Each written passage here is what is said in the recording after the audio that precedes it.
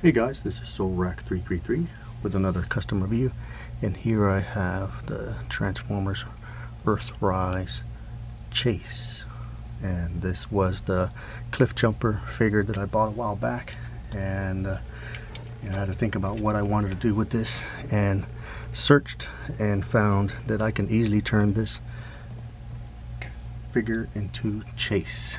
And as for the alt mode, the only thing I did was paint the front fender black. I had to use tape for the edges, and then spray paint it with the Krylon matte black, and then touched up the silver bits right there. And yeah, it's very subtle, but got the job done. And transform him, get rid of this stupid parts forming thing that they are doing. I mean, imagine some kid losing that and then that's their transformer. Yeah, that's why I hate it. I don't mind it for figures like Omega Supreme, and maybe combiners, but not for characters that did not need parts forming. Anyway, do that. Separate.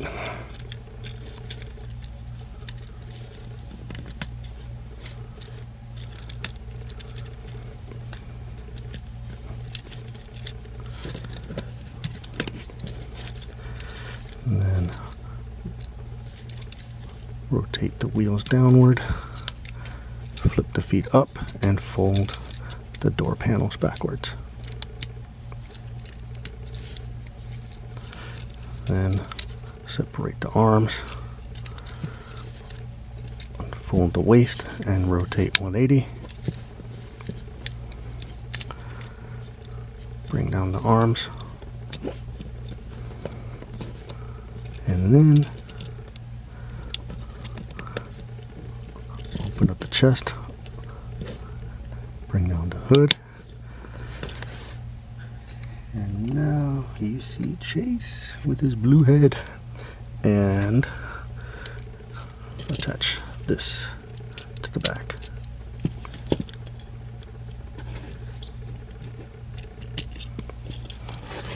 Here is the Earthrise Chase, and I can't remember what figure that head came from. I just went to my parts bin. I remember it was a Scouts figure. Remember Scouts figures that used to be this size, and for $6 instead of this $20 parts forming figure. Yeah, it was a Scouts figure, and basically I had to drill out the head so that it fit on that peg joint. Right now it just rotates, but it fits, and that's what I was looking for. I was looking for a head that would fit in alt mode, and it turned out it was a Scout figure. And painted it blue and gave him a gold face and yellow eyes.